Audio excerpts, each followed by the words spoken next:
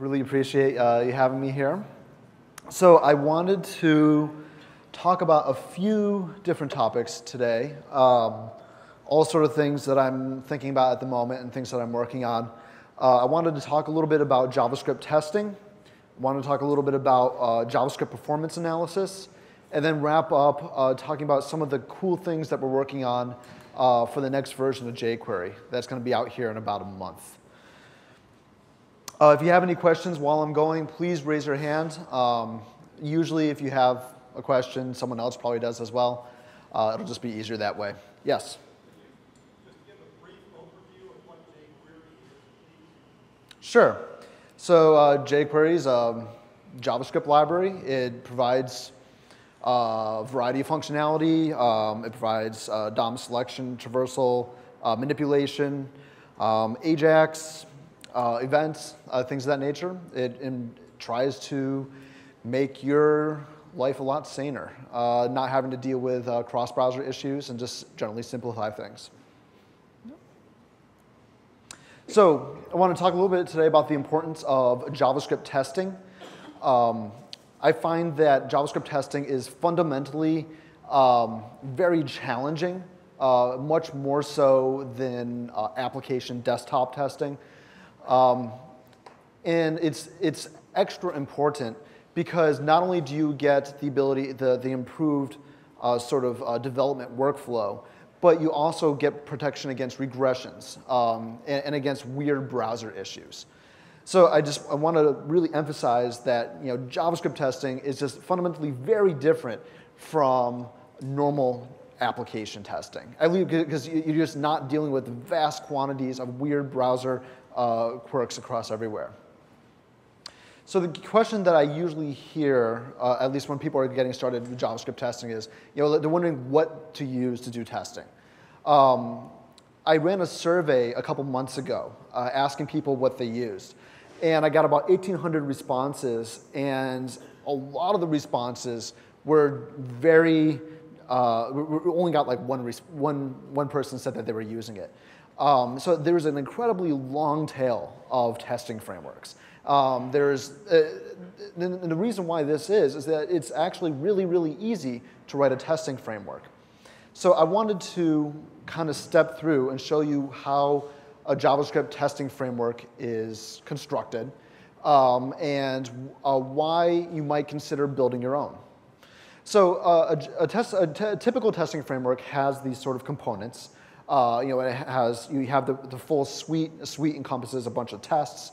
One aspect that is usually pretty unique to JavaScript testing is testing asynchronous tests. This is so you can test like AJAX, test animations, things of that nature. So at least in that respect, that's very JavaScript specific. But in general, JavaScript testing doesn't differ that much from the fundamentals of the framework doesn't differ that much from other testing you might do. This as an example here, this is sort of the absolute minimum JavaScript testing framework. It's a simple assertion function, and all it does is it checks to see if the value is, that's passed in is true or false-ish. And if so, it logs out a statement that is either red or green, depending on if it's passing or failing. So this is like the bare minimum that you need to do testing. But at the same time, it's actually this is all that most testing frameworks are. They're glorified assertion logging frameworks. And they're designed to help make it easier for you to log all this out so that you can read it later. Some of the structure that starts to come along then is more of the benefit for you as a developer to be able to understand these results that are coming through. So usually one of the first improvements that you see is some sort of test grouping. So being able to group a bunch of assertions together under a single unified test. And usually the test itself is linked to, let's say, a particular method in your API. So I mean, obviously, it'll depend upon your application, how you choose to group your assertions. But in the end, though, it's really not that hard to implement sort of test grouping. So this is the full code. This is replacing the code from the previous slide. So again, we just have an assertion and we have a testing function. The testing function takes in an additional function callback, and then that callback is executed every time the test functions run. So I mean, in the end, it doesn't make it that much more complicated, and all the assertions then are nicely categorized. If we wanted to add in asynchronous testing, then as I mentioned, as I alluded to before, that asynchronous testing is a very JavaScript specific. It's a sort of idiom that you see more in JavaScript than you see elsewhere. And in these cases, for some reason, I'm testing timeout, which you probably aren't going to do in your code, since timeout is timeout. You don't really need to test it. In reality, you would probably be testing an AJAX request to a server and making sure that the correct response comes back, or something of that nature. So you see the difference here, though, is that there are two additional function calls. There's the pause and the resume. So what the pause is doing is that it's telling the framework to stop executing other tests. And then whenever the resume occurs, to again start executing the rest of the tests, to continue moving along. And the implementation for it is painfully simple. So this is layered on top of the code from the previous slide. But all told, this is a framework that has assertions, tests, and asynchronous testing, and it's only about 20, 30 lines of code. So it's really not that hard to write your own testing framework. And I tend to encourage you to do it simply because writing a testing framework is a good way to better understand what you're trying to achieve when you're testing. And at the same time, generally speaking, when you're writing a testing framework, there aren't that many cross-browser issues that you have to deal with. You're just worrying about sort of logging out information. You aren't trying to develop something that's going to be completely, it's going to have to worry about the different minutia of browsers. So in that way, I find it to be a good, healthy JavaScript writing activity, at least. But the reality is that people don't test. In the survey that I ran, about half of the respondents just didn't test their JavaScript at all. And so this is just really unfortunate. So the reality is that tonight you're probably not going to run back home and write a testing framework from scratch. You're going to want to use something that's already been built and that people are already hopefully familiar with. So in that way, there are a bunch of popular testing frameworks that already exist. And these are some of the top results. The big four were QUnit, JSUnit, Selenium, and YUI test. All of those had a significant number of responses, and they were all effectively pretty much tied in the results. I wanted to talk about those four today. Specifically, when you do most testing frameworks that you see sort of center around the notion of doing unit testing, and that's roughly the structure that I outlined in the little sample framework. You have assertions, and you're grouping into test groups, etc. And then again, the popular frameworks here are QUnit, JSUnit, and YUI test. JSUnit has been around for the longest. It came out in about 2001, and it doesn't really feel like it's been updated since 2001. It's a very crufty framework, and it's really kind of frightening if you start to look at the code. It's pretty much a straight port of the Java JUnit stuff over to JavaScript, and it definitely feels like that. Just some sort of a sample code of initializing tests and then running tests. But when I was checking out JSUnit, I was trying to figure out how to get at the total number of tests that have been run. And this number was embedded in the page. And so I was using Firebug to try and go in and get at this number. And so I went in and inspected, I clicked the number. But when I did that, it was nested so many layers deep. But the thing is, it wasn't, I was like, okay, it's probably in a table or something. It wasn't tables. It was all frames and frame sets. So I don't know why they didn't use tables. I would have loved tables. And there's this frame, and it kept going down. It was Yeah, so I mean, some people still use JS Unit, but I highly encourage you to move to a more modern framework. There are very good ones out now. So this is the JS Unit runner. So YUI tests, I tend to recommend YUI tests very strongly to people who are just getting started with testing. I'm not just saying that because I'm at Yahoo. I actually do really like YUI tests. It's very well written. It has a lot of great features. And probably my favorite feature, though, is the really excellent event simulation code that's in it. So you can use that to simulate mouse clicks, keyboard typing, things of that nature, so that you can layer that on top of your application to simulate all that happening. What's sort of surprising is that what I found to be surprising is that it rated so well. Like, so many people used it, but it's only been out for about a year at this point. I was really impressed. I'm sure that YUI test is probably going to be the most popular testing framework probably by this time next year. So just sort of as an example, this is sort of what the YUI test code looks like. You set up sort of these larger test cases which have sort of smaller test cases inside of them, and you can set up and tear down and do initialization and things of that nature. The YUI test has this little runner widget that's embedded in the page, and you see, and it logs all the results into. YUI test 3, the syntactically is very similar to YUI test 2. Not that many major differences. And the runner has been spiffed up a little bit, has some gradients and some rounded corners now, so it's better. The QUnit, this is a testing framework that I helped write to do unit testing on the jQuery project. And this is, we've been working on it for a while now, and we're coming close to actually having a 1.0 release.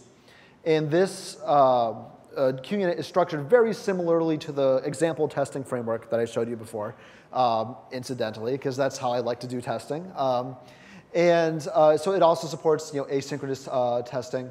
And you can do test timeouts, so if you have stuff that's taking too long, you can have a timeout and be marked as failed. But I think more importantly is that it's just really simple and really easy to use, much like jQuery itself. Just sort of an example of the kind of syntax you see when writing a test.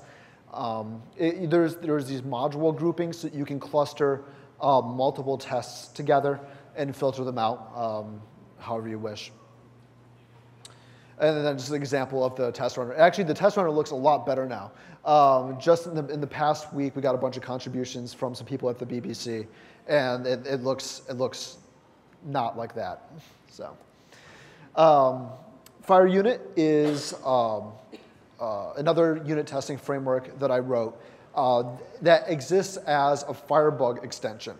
So this, if you're already using Firebug, this exists as a new panel within Firebug, and it exposes sort of this Fire Unit namespace that you can hook into and use the testing functions from. So all the results are then logged into this extra panel. It's an alternative to doing testing within a web page. Some people like it. What I think is pretty interesting, though, is that there's actually starting to, there's some standardization starting to happen within the sphere of JavaScript testing. There's the Common JS initiative has been working to standardize JavaScript on the server side.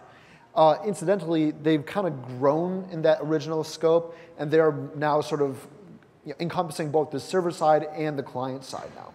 And so one aspect of that is that they've been working on sort of developing a sort of standard testing framework format for JavaScript. So they actually they've standardized the names of the methods so that you can use them across, well, theoretically, you'd be able to use the same testing method names across all frameworks. QUnit recently adopted this, and I hope the other frameworks will too. An interesting thing that I see people using is doing server-side testing. So this is doing testing of JavaScript that is disconnected from an actual browser.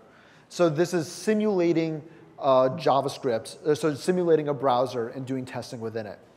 I'm going to throw a major caveat here, because the problem is that whenever you do simulation, whenever you attempt to simulate an actual browser, or simulate what a user might be doing, at best, that's what it's going to be. At best, you're going to get an approximation of what the user is actually going to be doing.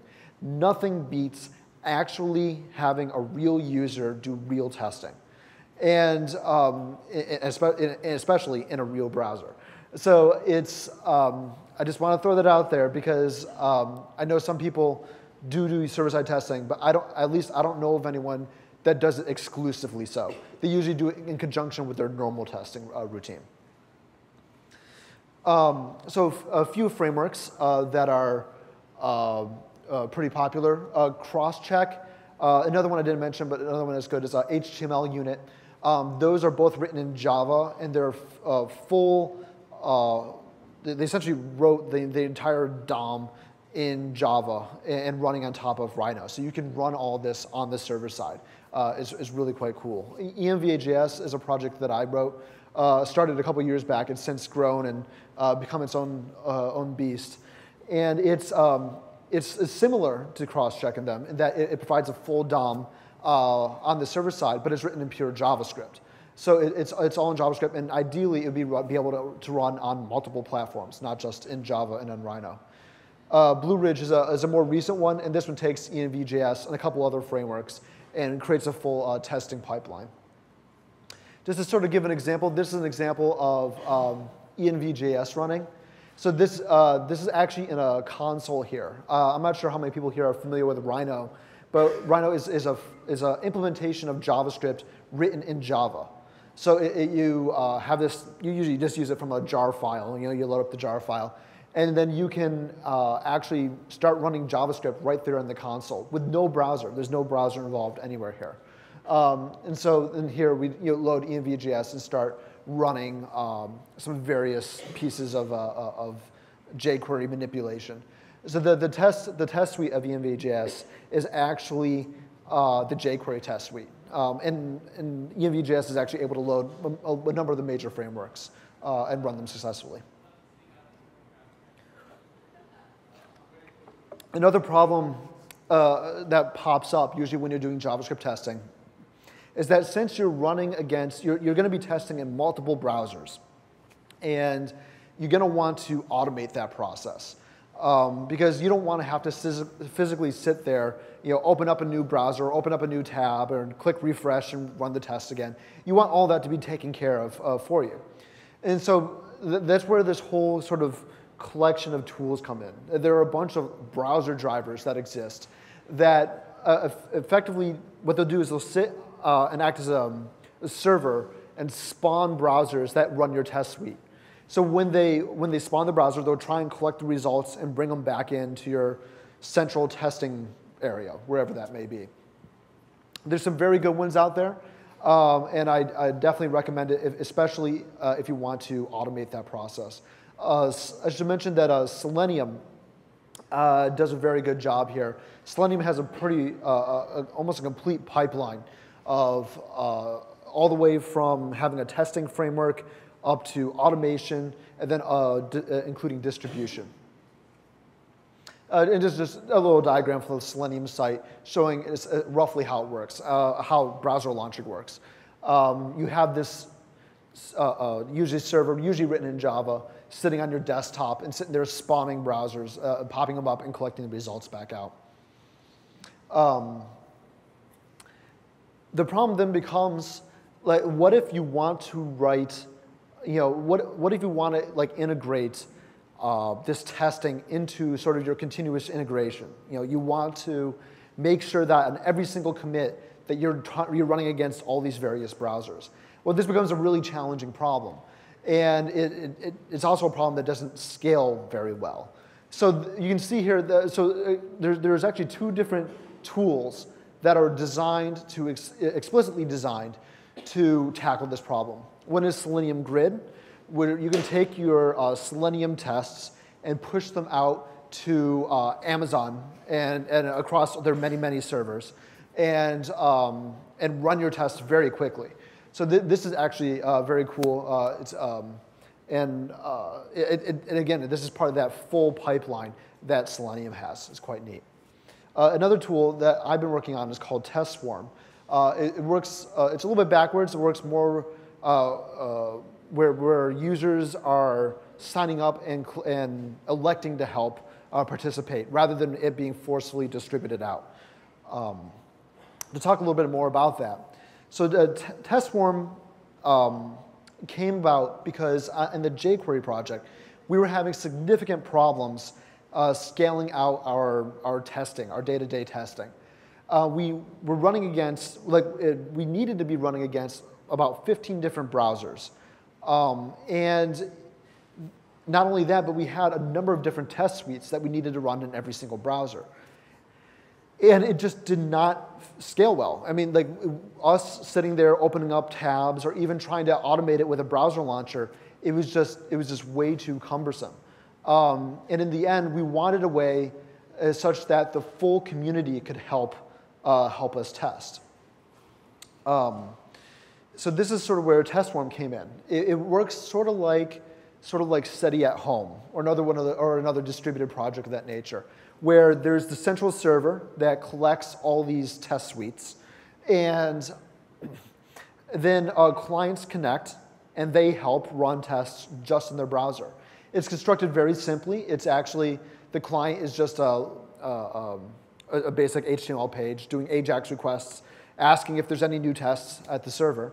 And if so, it opens up a little iframe with the test suite in it, collects the results, and sends them back to the server. And it works quite well.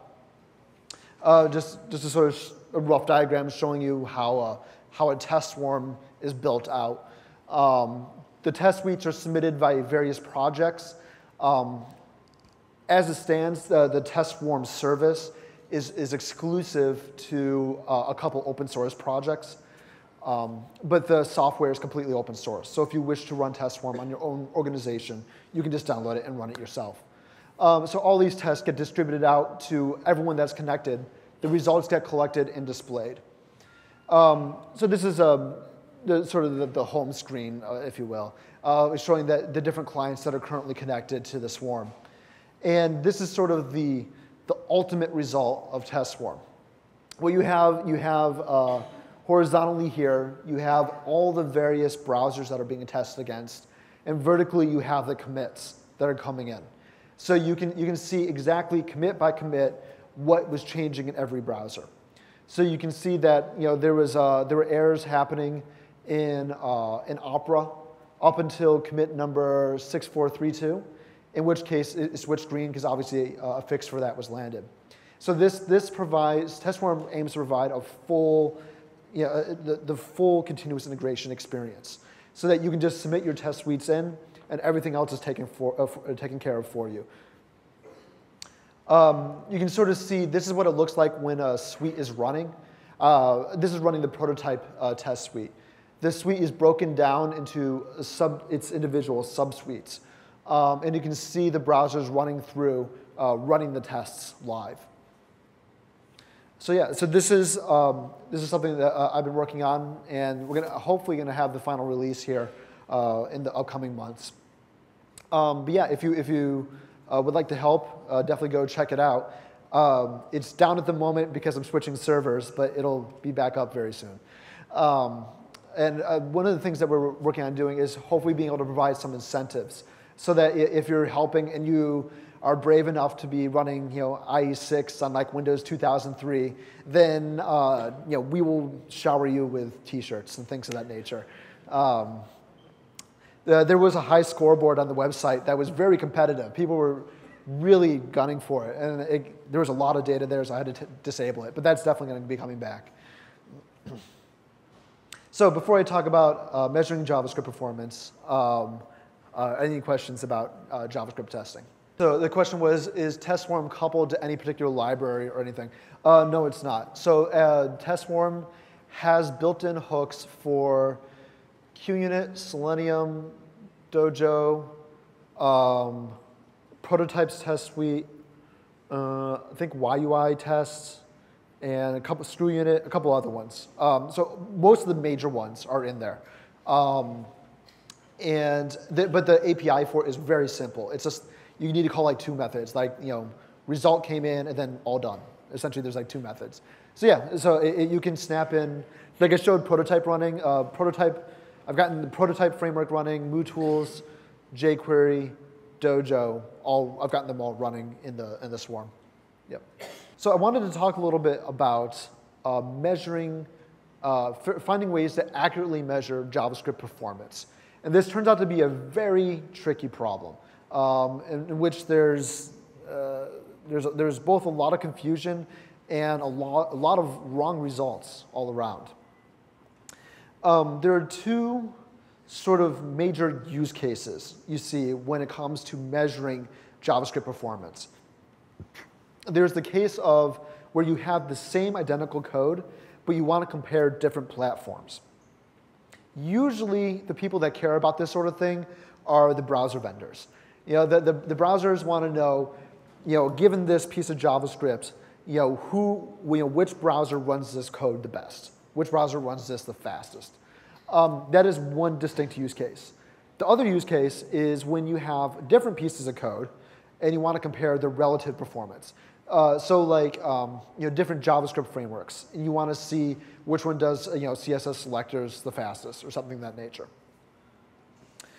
To start, I wanted to talk about when you have the same code but on different platforms. So analyzing different JavaScript engines. There already exist a few frameworks out there for analyzing performance. And just before getting up on stage, I got an email from Microsoft, and it sounds like they might have just released one. So we'll see. There might be a 4th one here in a little bit. So these different frameworks give you different approximations for the relative performance of JavaScript engines. SunSpider was developed by the WebKit team. The V8 benchmark was developed by the V8 team, and Dromeo was developed. I developed it in my work at Mozilla. They all try to provide a certain level of statistical assurance that the results that you're getting are correct. And I wanted to talk a little bit more about that because it's really important, and especially being able to reproduce the results every single time. So SunSpider, in SunSpider, when it was first released, all the results were very finely tuned and designed to be very balanced. So all the tests would run, I'm trying to remember, I think they took Firefox 2 and made sure all the tests ran in about the same amount of time on Firefox 2. Obviously, that's changed pretty drastically since then. Browsers have gotten much, much faster, so the tests don't run in the same time anymore. They also provided some level of statistical assurance that the tests that were running were actually running within this amount of time. So that they could say that this took 1,000 milliseconds to run, plus or minus 5 milliseconds. All the tests are run by loading a full test into an iframe, and then loading that about five different times, and doing the analysis upon those 5 results. Well, one problem though is that if you ever try to fix a bug in the test suite, there's no versioning built in, so they kind of have to throw the whole thing away and release a whole new suite as the next version. So when I'm talking about error rate, I wanted to kind of explain that a little bit, because it's being very important. It's a way of saying how confident you are that the result that you're producing is actually what you say it is, and that it's going to be within this certain realm of numbers. And that the next time you run this test, you'll be getting something within that range. And this is all going back to sort of the normal distribution. I'm going to be throwing down a little bit of math here, but I think we can all handle that. So the normal distribution, the way it sort of works is that all the results, the majority of the results, are going to be happening, the 80% of the time is going to happen right in the center. But then you'll have weird fluctuations that happen. Sometimes it'll run a little bit faster, sometimes it'll run a little bit slower, and you can see this in actual results. So this is some test data from some runs that I did in different browsers, And you can see almost exactly these normal distributions here. You know, you can like blue is one browser, yellow is a different browser, red's another browser. And you can see this, you know, this tapering. The vast majority of the results are all happening around a specific time. And then you get tapers off to each side. So what we want to be able to do then is, in these results, we want to be able to say that this middle result, you know, this is happening the majority of the time, and then, you know, the rest of the time, the less frequently, it's going to be happening either a little bit faster or a little bit slower. To be able to determine a level of confidence, it's what you can use. There's different techniques, and one of them is called a t-distribution, and it's a way of being able to say that the majority of the results are going to be happening within within this portion of this distribution. So you can, in this case, around 90% of the results are going to be happening in this very small portion of time. And then using this, you can end up with what's effectively called an error rate. So you can say that that you can promise that after that running this after again that you can promise with a 90% certainty or 95% certainty that you will get a number within this range, and you'll be able to use this. So then you can say this took 123 milliseconds, and then plus or minus 5 milliseconds. So maybe next time it'll run a little bit faster. Next time it maybe run a little bit slower. So that's the technique that all these benchmarks use. And I should say the SunSpider one uses the t-distribution, and so does jQuery. Oh, sorry, so does Dromeo. So the V8 benchmark, it works a little bit differently from the SunSpider benchmark, in that the SunSpider one only runs the test 5 times, but the V8 benchmark runs it thousands of times. And the way it does this is that instead of trying to measure sort of the absolute time it took to run a test, what it does is it tries to measure how many runs per second you can do. This is really nice because what happens is that tests that are really small, and that tests that can run really quickly, have a massive error rate. So like for example, if you have a test that runs really fast, only takes a millisecond to run, but then you run it so it's like 1 millisecond, 1 millisecond, 1 millisecond, 3 milliseconds. If you think about it, that's a huge error rate. Like you don't know what the actual real result is going to be. It doesn't help that browsers have really poor timing mechanisms. So I mean, in general, the results are just very messy. But I mean, if you look at a test that runs very slowly, in this case, there's some fluctuation here of a 4 millisecond fluctuation. But since the numbers are so large, it doesn't really matter. So the problem is that the tests that run faster need to be run more times. Because when you start running them more times, you start to get more accurate results. And so sort of what you see then is that like if you run, like you can see here that like there's a slow running test.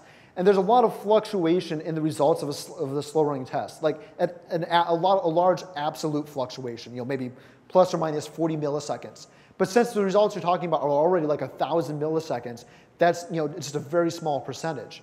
Whereas with fast running tests, that is not the case.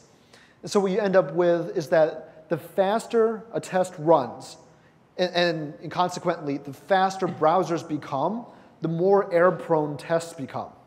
So especially tests like SunSpider. Because that means that since all the browser vendors are actively trying to improve the performance of those tests, and they're performing them very much, that means that the faster become, the higher that error level is going to occur. So, and this is where this really nice runs per second comes in that the V8 benchmark does, and this means that the tests that run the fastest just keep getting run more and more times. And what they do is they try to run it as many times as they can within 1 second. So at the very least, you aren't going to be running it for more than a second. It won't be freezing up your browser and everything. So this V8 benchmark introduced this technique, and Dromeo now uses it as well. And so this is really nice because, like I said, it gives you much finer grained results for the tests that need it the most.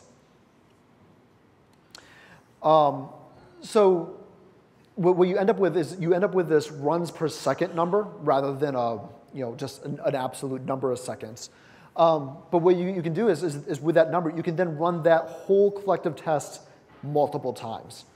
So for example, what you might end up doing is you might end up running it once, and you'll end up with 1,000 runs in 1 second. And then you take the whole thing and run it again, and you end up with many, many thousands of runs to get at a single result. And this gives you just an incredible amount of accuracy in your data. And that's why I think this is so important. To get at a final result, you would probably use something like a harmonic mean, just provided here as an example. And so you can end up with a final number that accurately measures runs per second. So Dromeo uses both of those previous techniques. It uses error calculation and runs per second.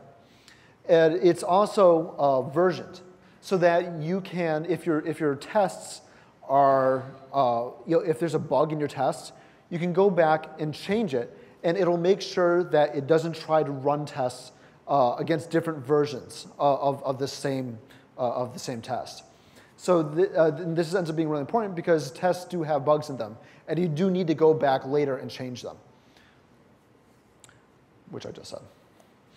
But this all leads up to the other problem area, which is the problem of running different code on the same platform.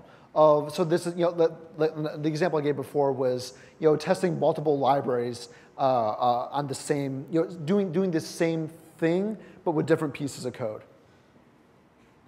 The problem is that there are very few testing frameworks that exist to cover this sort of area. And the ones that do exist are very poor. They just do not work well, and they provide very inaccurate results. One of the reasons for the inaccurate results is sort of the problem of garbage collection that occurs in browsers. So browsers are constantly churning and trying to free up as much memory as possible. They're going through and they're saying, okay, well, you're not using that object anymore. We can free that up. And this gets expensive, especially if you have many, many tabs open, and, and who knows, there's Flash going on, who knows. It can really add up. And so you end up with are results like this. You'll see results, 10 milliseconds, 13 milliseconds, 11 milliseconds, and then like 400 milliseconds. And like obviously your code didn't suddenly become slower like in the meantime. What happened is that the browser did a garbage collection in the background. Unfortunately, that's not something that you can control. It's sort of out of your hands. The browser's off doing its thing. So you kind of have to take this into account when you're doing your tests. So I mean, there's obviously multiple techniques that you can use to try and arrive at a result. Most people that I've seen end up not using the mean, the average, and instead start going towards something like a mode. Trying to figure out the most frequently reported result that comes out of all these numbers. But the thing is that you have to be really, really careful about discarding bad results, because inherently, numbers that are reported have some meaning. So for example, if you ran a test with framework A that causes more garbage collections to occur, that in and of itself is probably important information. And the fact, and doing something like reporting a mode would actually discard that very important spikes and make your results less relevant.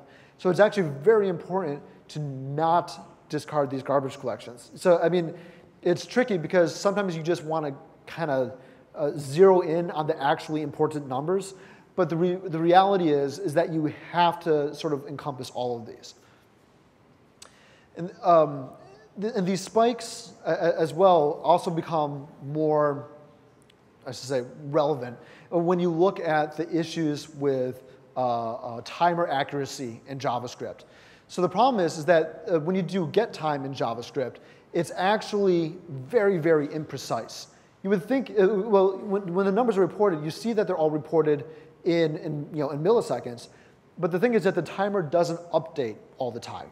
It updates actually very infrequently. So just to show an example, so this is some tests run on OS X. And these are the results that I showed before. And you can see that there are really nice distributions of results. And the results are coming in at every single millisecond. So the timers on OS X, the browser timers on OS X, are very, very precise. They're precise at least down to the millisecond. But if we look at the results on Windows and on Windows XP, notice what we're missing here. You can see the results coming in, and they're coming in at intervals. There's absolutely nothing in between these 15 millisecond intervals. And that's because the timer is only updated every 15 milliseconds. So it doesn't matter how many times you run it in the interim or what accuracy you're trying to get at. It's only going to report at these specific times. And so, well, and if you notice, there are no nice little normal distributions anymore. Everything is clustered around single results. And this gives you really, really poor results. If you ever see anyone try to give you JavaScript performance numbers on Windows, you can just throw those results away because there's no possible way in which those numbers are going to be interesting or accurate. And what you're having here is that you're going to have an error rate that is so huge. You're going to have an error rate of up to 750%. So that's 7.5 times larger than the actual result. And that is just huge. One interesting thing that I discovered when looking at this was that Internet Explorer running in Wine, the emulation layer, actually has a really accurate timer. So if you run Internet Explorer in Wine on OS X, you can get access to an accurate millisecond level timer. Now, naturally, you're then running Internet Explorer in Wine on OS X, and who knows how that browser actually performs in the real world. So, I mean, at least in this case, I found it to be interesting to kind of casually look at, to try and get more accurate numbers, but definitely not used in any sort of real testing situation, because it's going to be pretty drastically different from the actual real Internet Explorer. And just to show you here, you can see that the green numbers here, that's Internet Explorer running in Wine on OS X. So there's no more stark spikes like that. So the problem is that, in the end, how do we get at these good numbers? How do we get at accurate timing information in the browsers that we want to tackle?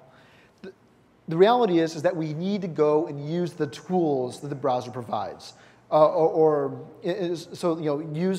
the profiler that's baked into Firebug, using the profiler that's in Safari, the profiler that's in Internet Explorer 8. And all these are actually really good tools. They've improved dramatically over the past year or so, and they're really quite excellent. So usually the question that comes up now is, how do I handle, Internet Explorer 6 and 7? The 6 and 7 are still very real parts of our development workflows.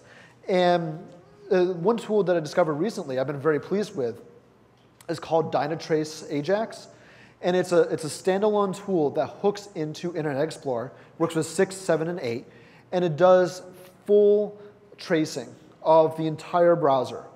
It's really quite amazing. What you can see it even traces across network requests. So you can, like here, this is actually on the, I think it's on Yahoo Maps. And so it's actually, you can see it traces through JavaScript, traces through the DOM, through the native browser DOM. So you can see exactly how long it takes to run native browser methods, like get element by ID, set timeout, stuff like that. So it traces through the timeout, traces through the Ajax, and you can see exactly how long it took to run each individual step and what ran the other parts. I've been very, very impressed with this tool. And not only is it a great tool for Internet Explorer, it's just a great tool in general. And so I've already made this a part of my testing toolkit. Just to sort of zoom in here. So you can actually see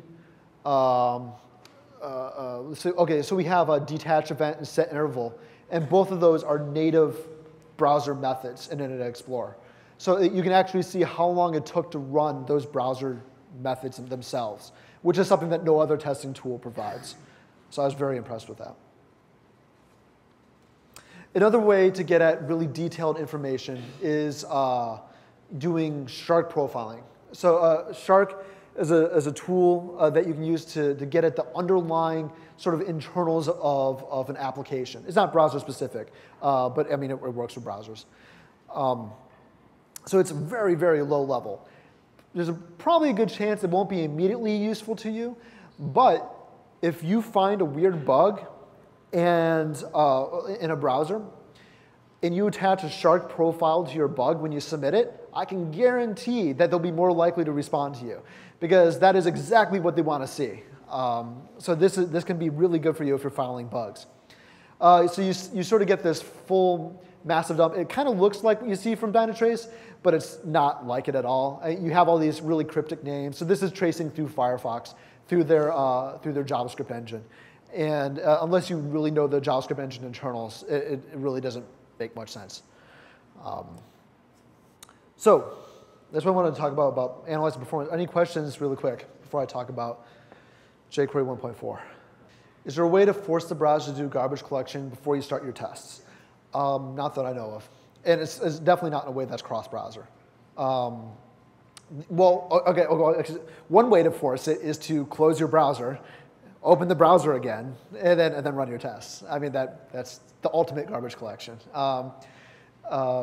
And usually what you find is that if you're doing, so like Mozilla, for example, when they're doing performance analysis on their on Firefox. So what they do is they have a whole server farm and constantly churning out builds and popping up new copies of Firefox. So what it'll do to do a performance analysis, it'll pop up a fresh copy of Firefox. And this is very fresh, and that just built. And it'll run through the tests, close it completely, and then open it and start it again. And that is the only way you can really get at sort of just absolutely stable numbers. So yeah, if you're looking for really, really stable, and don't have stuff running on your computer as well. The other stuff can mess up everything.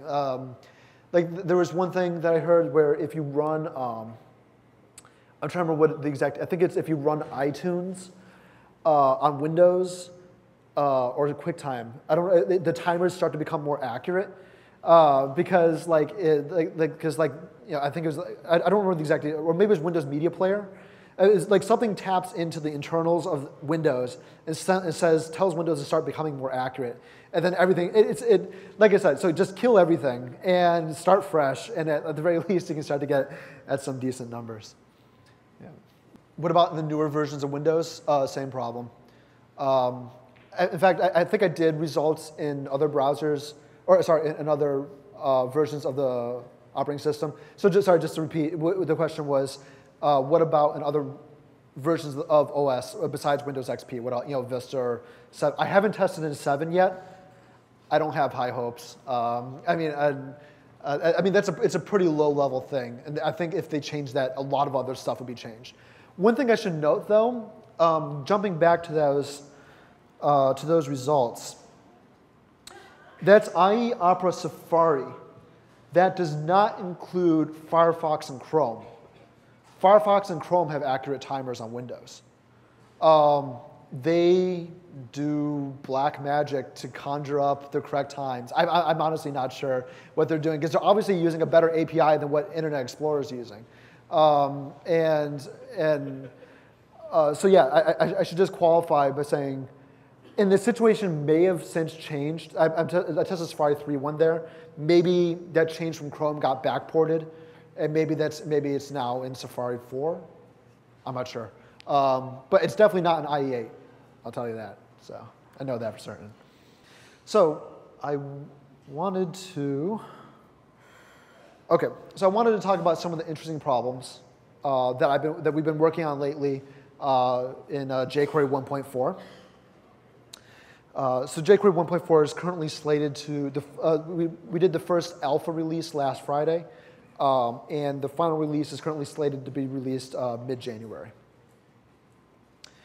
So there are a few interesting problems I feel that we tackled in 1.4. Reducing the overall complexity of the code. I want to talk about how we did that.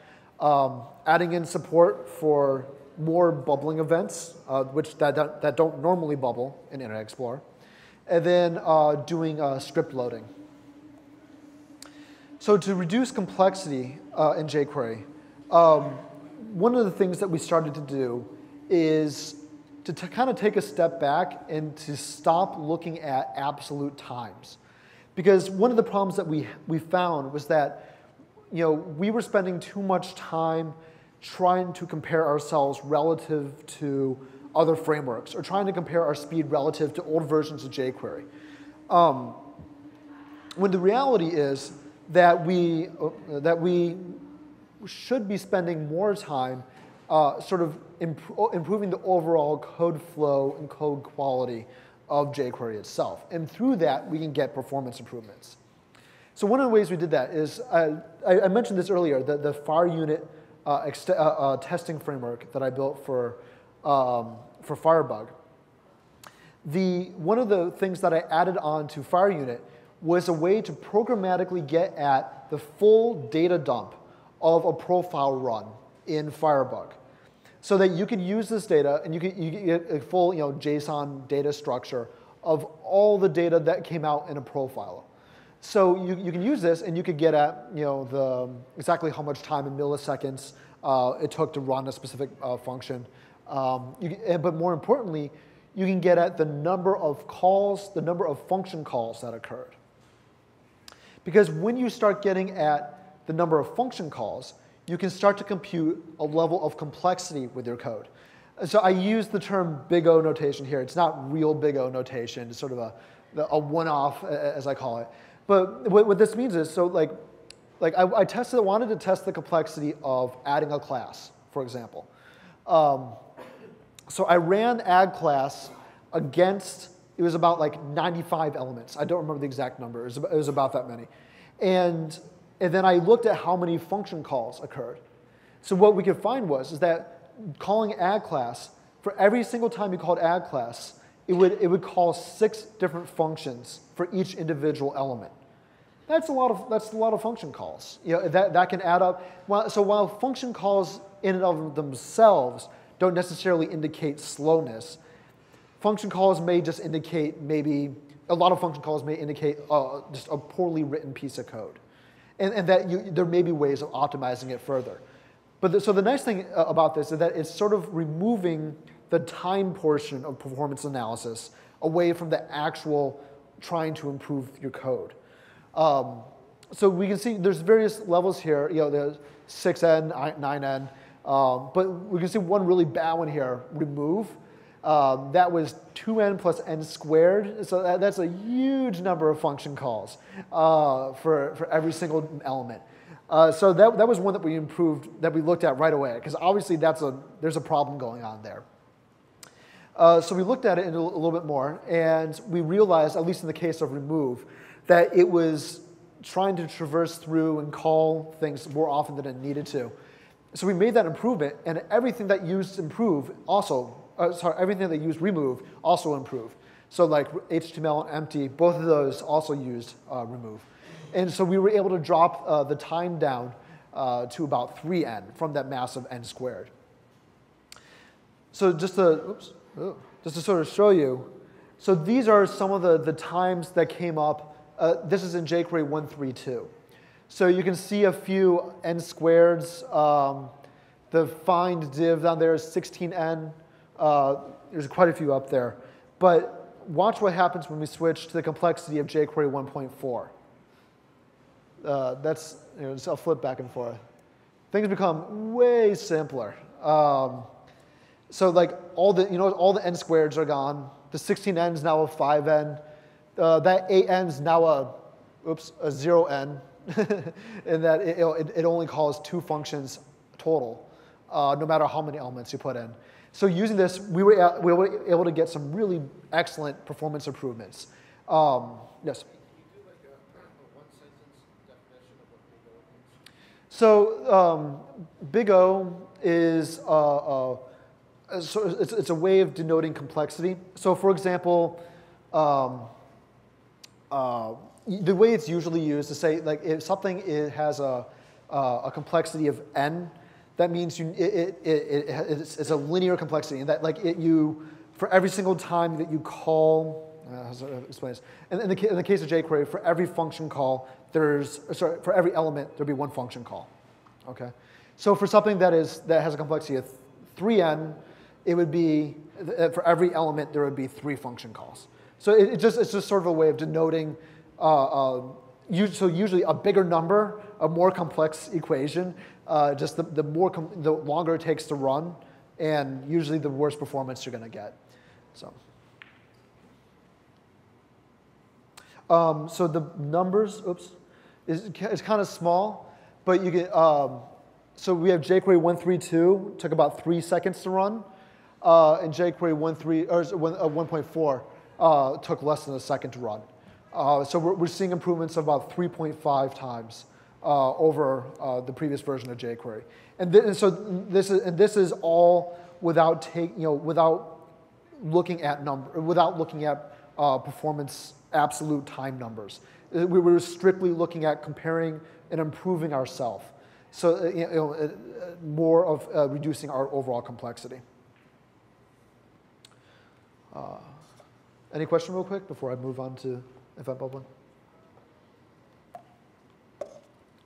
No? Okay.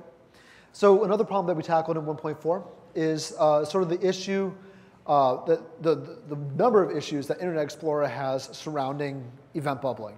So in jQuery 1.3, we added the new live method. And this live method allows you to to do event delegation really, really simply. So an event delegation just works by, if an event occurs someplace on the page, the event bubbles back up, you capture it and you handle it. So you bind less event handlers, and your code overall is generally much faster. The problem is, though, is that Internet Explorer doesn't bubble some events. It doesn't bubble focus, blur, change, and submit. And so those are ones that we had to implement and override their lack of bubbling.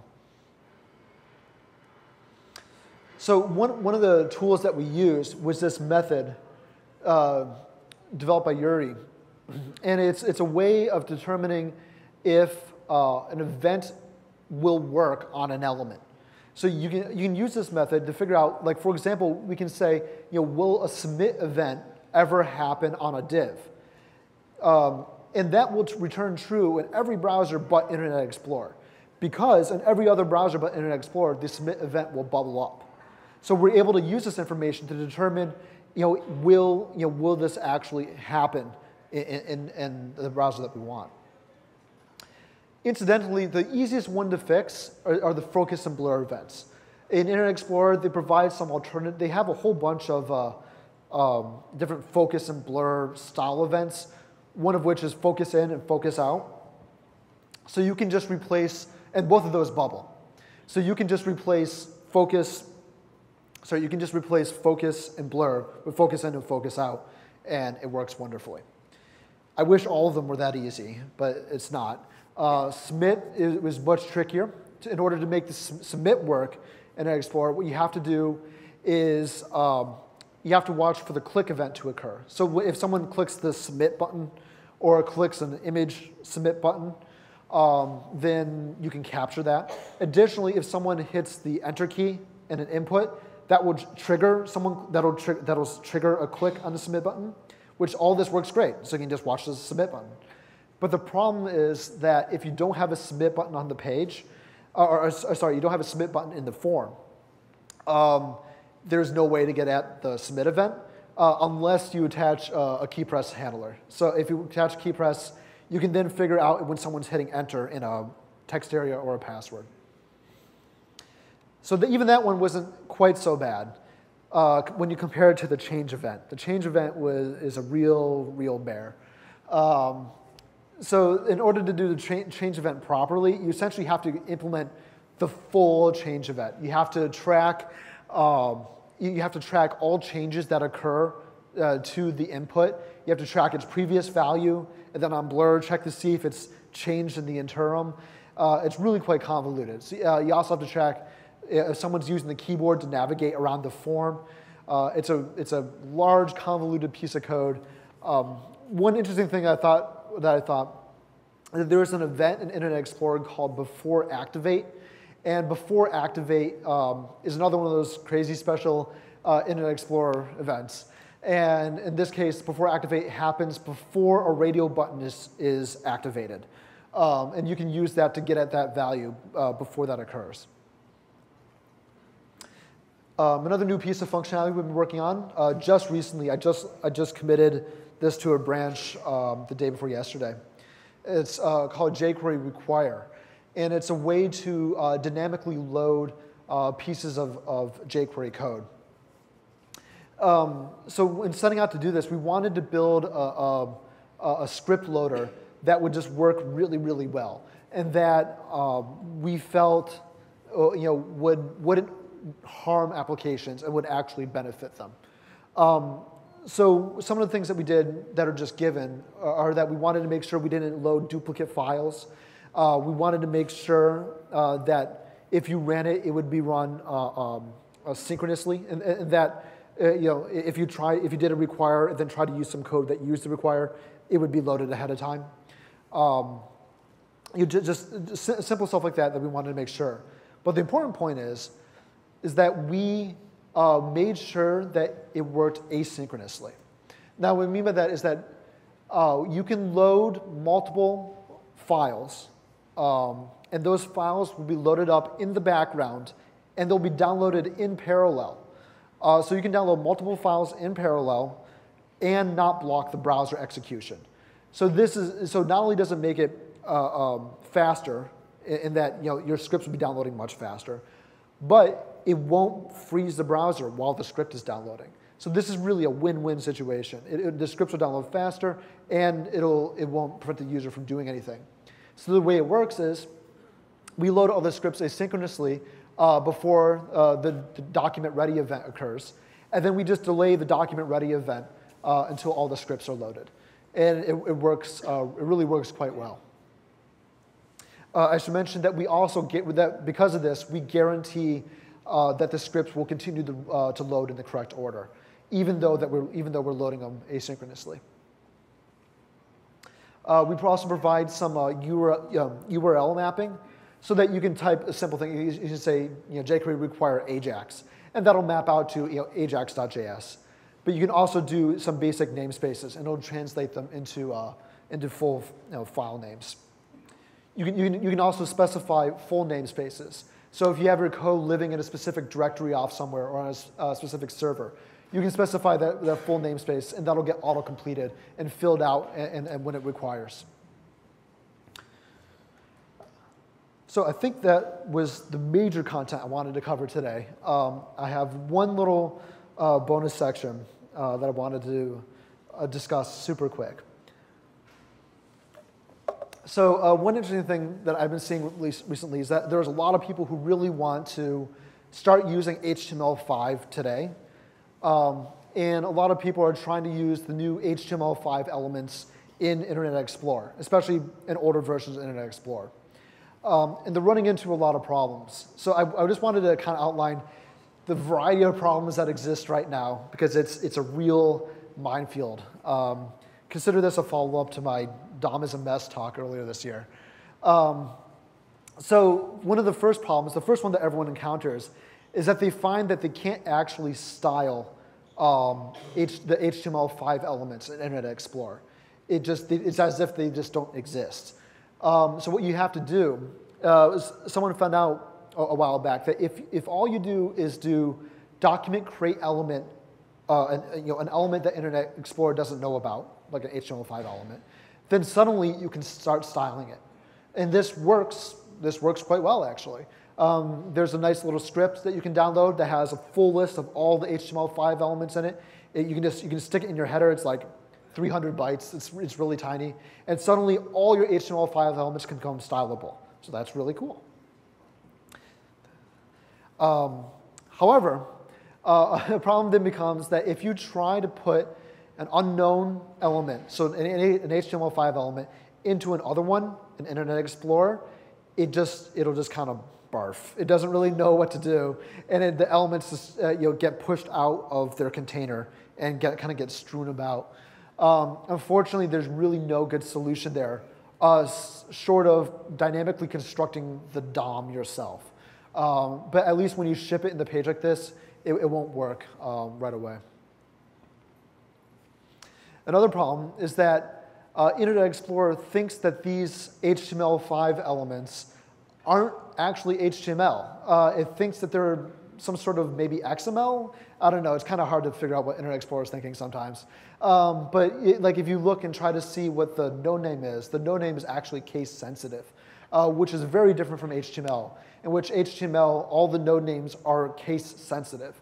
And so the solution here is that you kind of have to assume in your code that the node name will never be all uppercase, which is kind of weird since it should always be.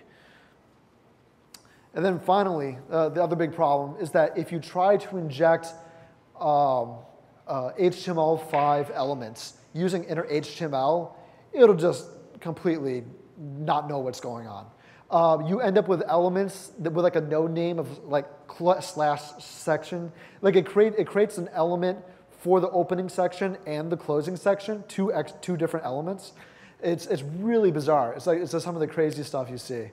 And so the solution here, as I say, the solution is to write a full HTML parser and to parse the HTML yourself and construct a DOM.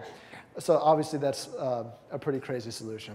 That's something I'm going to do, but I don't recommend it. And there's just some problems I wanted to outline that are happening right now. And if you try to use HTML5 elements in Internet Explorer, you're going to hit fun problems. So that's all I wanted to talk about today. Are there any questions about anything I discussed or about jQuery or what have you? Yep. So these people who want to use HTML5, when you tell them this, do they come and see the reason and decide not to use HTML5? Or? So the question was, do people, when I show them, the list of, how the HTML5 elements are broken, do they see the reason and not use HTML5? At least not yet. I'm going to probably talk about this a little bit more, but it's really an unfortunate situation right now. So you can use some elements some of the times, as long as you don't try to put them inside of each other, and you don't try to dynamically create them. And so, I don't know. I think the situation is probably a little bit more tenuous than people realize. So I don't know. It's just kind of tricky. Doesn't it seem like there's a benefit? Yeah. I don't know.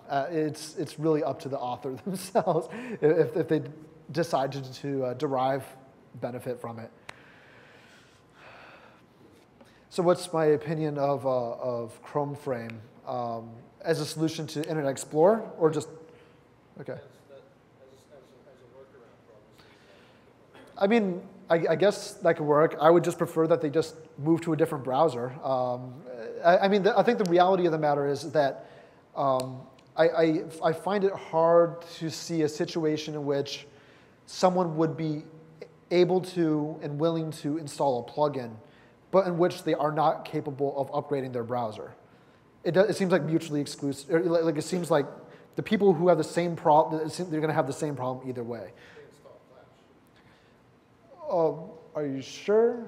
Are you sure the same situation where someone can install Flash themselves is also the same situation where they can not upgrade a browser? Usually when you're in that lockdown of a situation in a corporate environment, you can't upgrade a browser, you can't install a plugin, you can't do anything. You aren't the administrator of your machine. So it's, I think the fact of the matter is that I think at least most of the companies, I would imagine that would exist, that would be capable of using Chrome Frame are also capable of upgrading their browser. So the question was, what's my confidence level in tools like Task Speed and Slick Speed? Slick Speed is a framework developed by the MooTools devs that analyzes the performance of CSS selectors in various frameworks. Task Speed is a framework developed by MooTools and Dojo to analyze the performance of various tasks, like HTML injection, adding, removing classes, binding events, stuff like that, in various frameworks. They both use the same basic framework, though, the Slick Speed framework. So my opinion of them is not very high. Based upon what I said, they have no statistical assurance whatsoever. They run the tests about 5 times, which is very low. And especially for how long they take to run, it's very poor. You'll find, at least in the Slick Speed, for example, you'll find that most tests run in less than 16 milliseconds, which means that the timer granularity issue, like if you go and run Slick Speed in Internet Explorer, you'll look at the times, it'll be like 0, 0, 0, 0, 0, 0, 16, 0, 0, 0, 0. And you're like, wow, I have the fastest browser ever. It's not the fastest browser ever. So it's just really unfortunate. There needs to exist better ways. And I've seen one version of Slick Speed that adds in where it starts to do runs per second, but it only does that run per second once, and then doesn't try to provide any sort of statistical bounds on it. It's really quite unfortunate. I hope better tools come along. Have I looked at Google Closure, and what do I think of it? So there's 2 things. There's Google Closure, the library. It's all right. I don't know. I looked through it. I didn't see anything that really blew me away. There's Google Closure, the compiler, which is pretty slick. So the Closure compiler works sort of like YUI-min, Dean Edwards Packer, and various other compression scripts. It has both a basic compilation mode and then an advanced compilation mode. The advanced mode goes much farther than other toolkits or other frameworks. That being said, there's a huge asterisk around that, meaning that if you try to just go today and take jQuery or take YUI or take Prototype, put it in on advanced mode and compress it, all you're going to do is get a broken piece of JavaScript out. Because the way that the Closure compiler is designed is that you put in your framework, you put in your plugins, you put in your code, and then you compile all of that together into a single code base. And that one file you put up on your website. That's the way it's designed to work. Using it like you would YUI-min is going to cause problems. And I don't think a lot of people realize that yet. I know when I first used it, I popped in jQuery. I'm like, wow, it's so small. Well, it's so small because like half the code got ripped out in the meantime. It doesn't work anymore. So you kind of have to be aware of that, and you have to realize the situation in which it was built. They built it so that they could put a single JavaScript file on their website, and that would have everything in it. And all the non-essentials would be stripped out. So yeah, I definitely I recommend checking it out. It may be useful for your application, but just be aware what's going to happen.